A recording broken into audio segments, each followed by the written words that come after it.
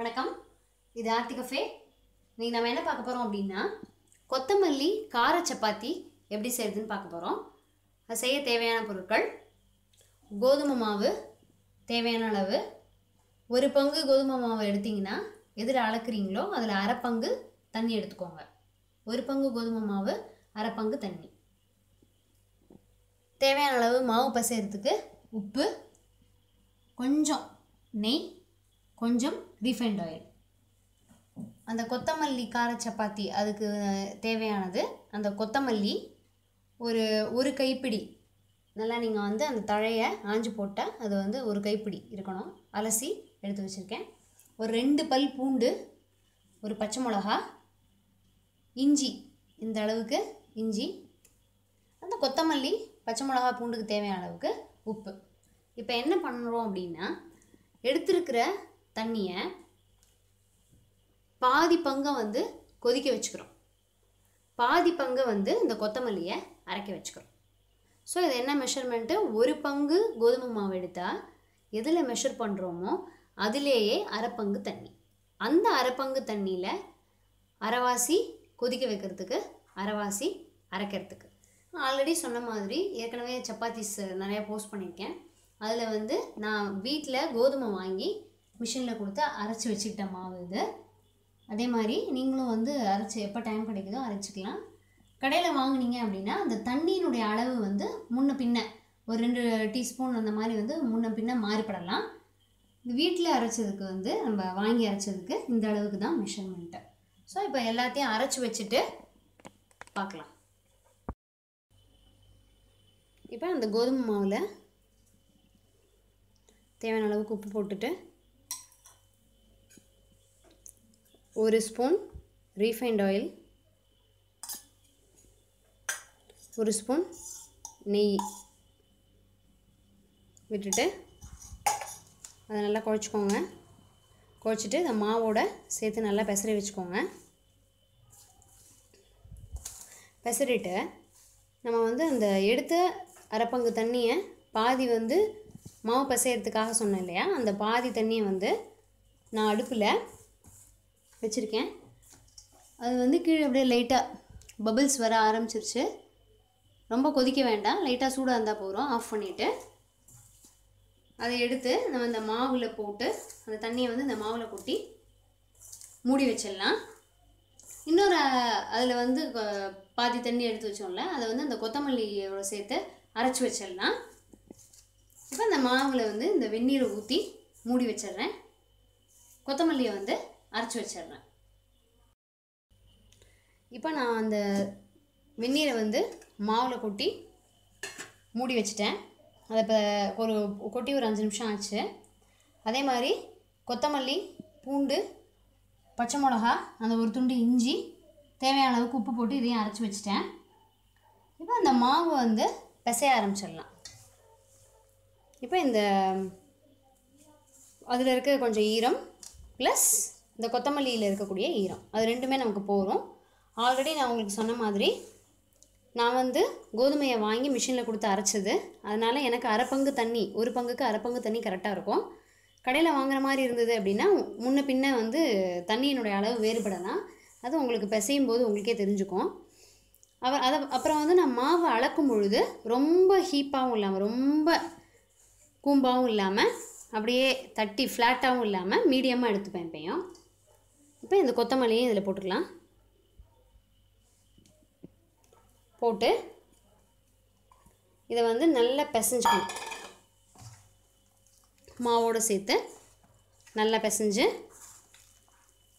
மாவை ஒரு 10 நிமிஷம் ஊற வைக்கலாம். இப்போ அதை நான் நல்லா பிசைகிறேன்.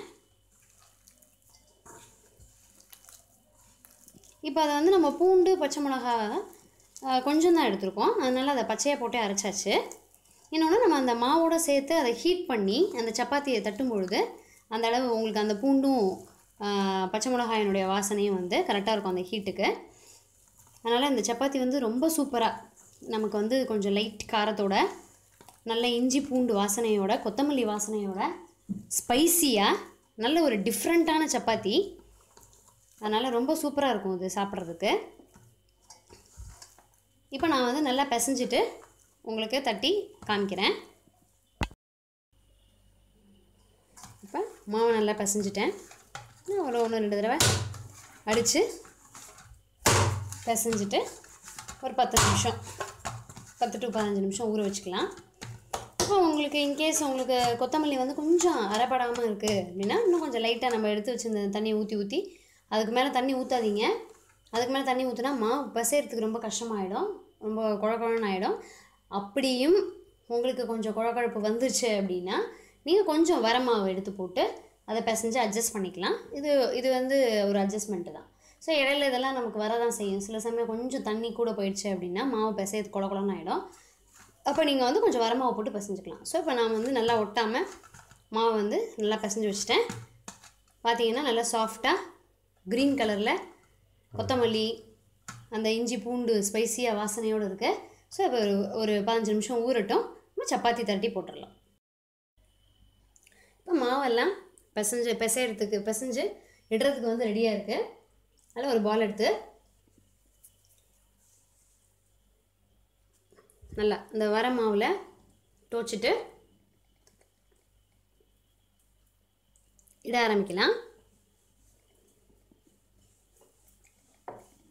இந்த சப்பாத்தி வந்து ரொம்ப சூப்பராக இருக்குங்க, ரொம்ப டிஃப்ரெண்ட்டாக. நீங்கள் வந்து இப்படி ஒரு மல்லியே வந்து நல்ல வாசனை, நல்ல டேஸ்ட்டு. அது கூட வந்து இஞ்சி பூண்டு பச்சை மிளகாய் சேரும்போது நல்ல ஸ்பைஸியாக இருக்கும். அப்புறம் அது வந்து அட்ராக்டிவாக இருக்குது, கலரு நல்ல க்ரீன் அட்ராக்டிவாக கலர் இருக்கிறதுனால குழந்தைங்களுக்கு வந்து ரொம்ப பிடிக்கும். அப்போ நீங்கள் அந்த குழந்தைங்களுக்கு கொடுக்கும்பொழுது அந்த பச்சை கொத்தமல்லியினுடைய அந்த எஃபெக்ட் சேரும், அந்த கீரையினுடைய சத்து சேரும், கோதுமை மாவோட சத்து சேரும். நம்ம நெய் கலக்கிறோம், அதில் பூண்டு பச்சை மிளகாவை மட்டும் நீங்கள் வேணா கொஞ்சம் காரம் கம்மியாக வேணும் அப்படின்னு நினச்சிங்கன்னா பச்சை மிளகாவை குறைச்சிக்கலாம். இல்லை பச்சை மிளகா வந்து நல்லா சாப்பிட்றவங்களா இருந்தால் கொஞ்சம் கூடயும் சேர்த்துக்கலாம். இஞ்சியினுடைய தன்மை எல்லாம் இது வந்து ஒரு டிஃப்ரெண்ட் டேஸ்ட்டு.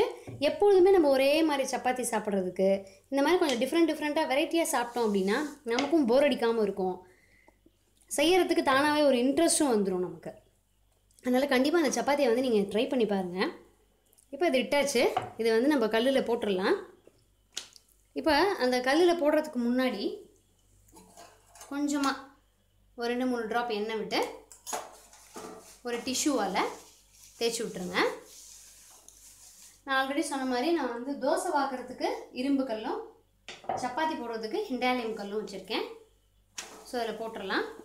கொஞ்சம் ஃபுல் ஃப்ளேமில் வைங்க. லைட்டாக அது வந்து மேலே லைட்டாக பபிள்ஸ் வருது.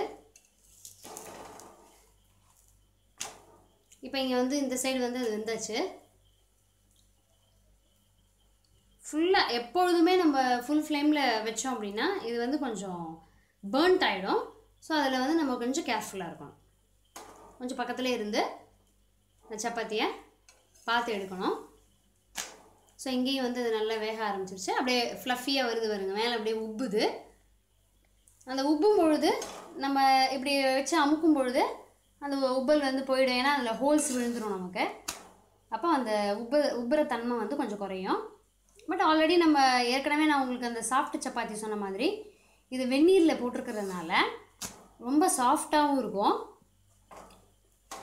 இது வந்து ரொம்ப சாஃப்ட் வித் ஹெல்த்தி ஸ்பைசி எல்லாமா நல்ல என்ஜாயபிள் டின்னர் உங்களுக்கு. ஸோ இதை கண்டிப்பாக எல்லாம் ட்ரை பண்ணுங்கள். இந்த சேனலில் சப்ஸ்கிரைப் பண்ணி வச்சுக்கோங்க நல்ல ரெசிபிஸ் பார்க்குறதுக்கு. உங்கள் ஃப்ரெண்ட்ஸுக்கும் ரிலேட்டிவ்ஸ்க்கும் இந்த டிஷ்ஷை வந்து ஷேர் பண்ணுங்கள். அந்த வீடியோவை வந்து லைக் பண்ணுங்கள். இப்போ நம்மளுடைய சூப்பரான அருமையான கொத்தமல்லி கார சப்பாத்தி ரெடி ஆயிடுச்சு. இதை இப்போ ஒரு தட்டில் நம்ம இந்த பக்கம் போட்டு வச்சிடலாம். இன்னும் ஒரு நல்ல ரெசிபியோட உங்களை நெக்ஸ்ட் எபிசோட் மீட் பண்ணுறேன். தேங்க்யூ.